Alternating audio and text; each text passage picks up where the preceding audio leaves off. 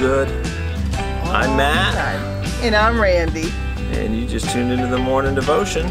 We're here to encourage you through the word so that you can be strong in the faith. And live victoriously in Christ. Amen. I'll turn down my phone so it's not going. Today we're kind of going to finish what I didn't finish on Sunday. Yep. So, Randy's at the helm today, and I'm going to open up with a word of prayer. Sounds good. Heavenly Father, Lord, I thank you for this day that you've given us, Lord. So we praise you. Father, I just want to thank you for safety. Lord, I just want to thank you, Lord, for deliverance. I want to thank you for provision. I want to thank you for encouragement.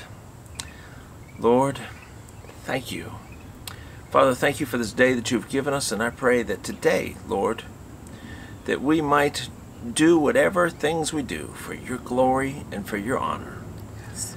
Help us to honor you through our actions today, in the words that we speak. In Jesus' name. Father, you know the needs of the listeners. Yes. Father, for those that right now are thinking about something that they really need an intervention for, that they're looking for a miracle to happen, I pray, God, in the name of Jesus, that you would reach down into their lives, Yes. Lord, and what they have asked, Lord, that they might receive. For your word asks us to ask, seek, and knock. So we knock today, in Jesus' name. Amen. Amen. Amen. Amen. 1 Corinthians 2:9 says, "But as it is written, eye has not seen, nor ear heard." You want to finish it? Go ahead. Nor have entered into the heart of man the things which God has prepared for those who love him.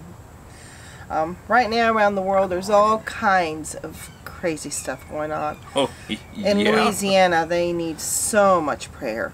You know, miraculous things that they're going to need. I'm asking the Lord to just extend the things that the Christian ministries have, that their supplies not run out. You know, it's interesting that when calamities happen, the ones that come to the aid are not these big groups that are always pushing down the Christians. Yeah. Instead, it's the Christians that put aside all the offenses, put aside all the garbage that they say against them. They just put on the armor of God and they walk in the midst Yes. of all the disaster, in the midst of all the hurt. They go in the name of Jesus and they give love, they give supplies, they give of their own hard work out of love in order to honor our Lord. Yes. You know that missionaries say that a lot of times the people in countries like right now in Afghanistan, the Christians there, they ask that here, Speak up. they ask that here we not pray that they be delivered out of those situations, that they come out of them. But most of the time what they want us to pray is that they have the strength to hold on to the promises of God in the midst of all their troubles. And why is that? Because they know that God has a better place for them. Our world here is, everything here is temporal. God is preparing for us a home, a place that is awesome. Here we're going to have troubles. As we read in Matthew 7, 5 minutes, it says, "Ask and it will be given unto you. Seek and you will find. Knock and it will be opened to you. For everyone who asks receives, and he who seeks finds, and to him who knocks it will be opened. Or what is there among you, of what man is there among you, if his son asks for bread, will he give him a stone?" He's asking for a need, not a want here. This is a need. "Or if he asks for a fish, will he give him a serpent? If you then, being evil, know how to give good gifts to your children, how much more will your Father who is in heaven give good things to those who ask him?" You know, if you're a good parent, if your kid asks for something that you know is not good for him, you're not going to give it to him. You're going to give him what is good for him. Our Heavenly Father gives us the things that are good. Sometimes we ask for things, but God knows in the long run that thing could destroy you. Yeah. And he may say no, but he'll give you other things. He will supply your needs. He will provide. You know, I like it to hear where it says in verse 11, if you then being evil know how to give good gifts to your children, how much more will your Father in heaven give good things to those who ask him? I wrote down a little note. It says, remember 7-Eleven. You see the grocery stores?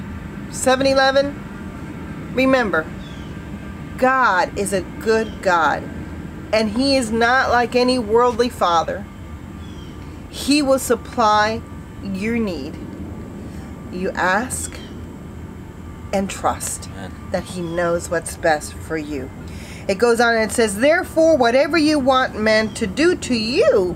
Now, here's a part, okay, part of this asking, there's another thing that goes along with that. It says, therefore, because we know that God is good, whatever you want men to do to you, do also to them. For this is the law of the prophets. In Leviticus 19:18 it said, thou shalt not avenge or bear any grudge against the children of thy people, but thou shalt love thy neighbor as thyself. I am the Lord. Now, here's a little part that's interesting here, that's important for us to realize. It says, bear a grudge against the children of thy people. You know, amongst believers, we need to take care of each other. Yes. You know, because there's parts where it talks about, you know, cast not your pearls before swine. There's going to be those that just do not want anything to do with God. They're not part of the family. That's not. They could be. They could be. But if they rejected, you know, he told the disciples, just wipe your feet. And just, you're on your own then. Move on. Move on. You know, be guided by the Spirit of God. There's people that God will direct you to. There may be someone who is doing all kinds of bad things. I'm thinking of the sword and the switchblade. Crossing the switchblade. Crossing the switchblade. Sword in the stone. Crossing the movie references here. Crossing the switchblade. You know, that here, David Wilkerson saw something in this gang member. He could see past the front that he was putting on.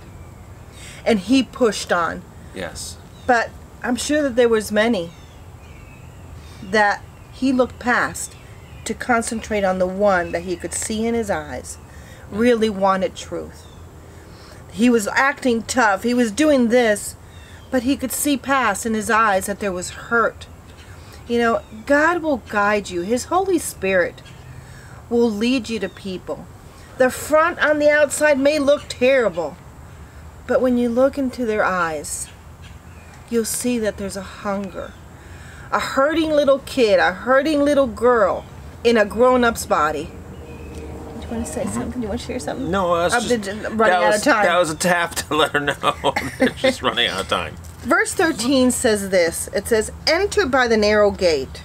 We talked about that yesterday. Yep. For wide is the gate and broad is the way that leads to destruction. And there are many who go in by it. Because narrow is the gate and difficult is the way which leads to life, and there are few who find it. Amen. Are you seeking the Lord today? Are you seeking the Lord for help today? Have you asked Him for help? Have you knocked on His door? That's through prayer. When you come to the Lord in prayer, I need help, Lord. I'm seeking you for help. That's knocking on His door. Take some time today. Find a place to pray. Whether it's alone or wherever you are. Whether it's driving down the road, take some time and bring your situation before God.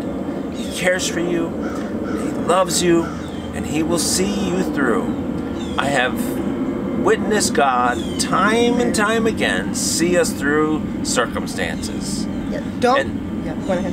I'm going to finish out. Yep. I wanted to say one more thing. Okay. Don't allow people and the world to make you think because you're in a tough situation that you're doing some things wrong with God. Well, God is mad at you. doesn't love you. No, Otherwise he wouldn't be there. He lets us know so many times in the Bible Yes. that as a believer, we're going to have difficult times. Amen. But He is our sustainer. So keep a praise song in your heart. And rejoice in the Lord always. And again I say, Rejoice. we'll see you tomorrow morning, 7 a.m. 7 a.m. All right. Listen to all them birds.